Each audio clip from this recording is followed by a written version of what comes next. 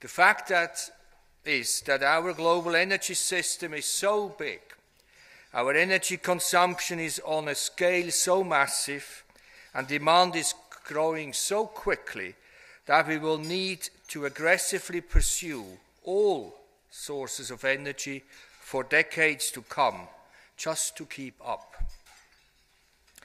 When your President Obama says America's energy policy should be all of the above, he is absolutely right in our opinion. Here are a few numbers and facts to keep in mind. Every day, our global population increases by more than 220,000 people. That is the equivalent of adding a city of 1.5 million people, so more than the population of Boston proper, every week.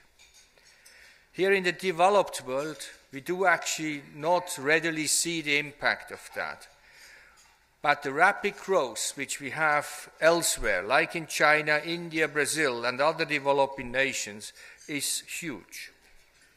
As the population rises in these countries, there are also millions more people each year moving up from poverty into joining the middle class. Now, this increasing prosperity has been a fantastic human achievement resulting from the globalization of our economy.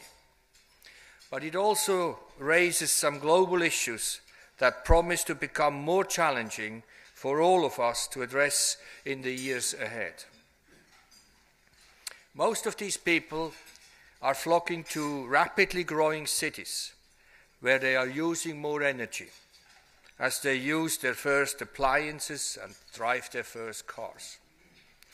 As a result, in the next 7 years alone, the world's additional energy demand could be equal in size to China's entire energy system today.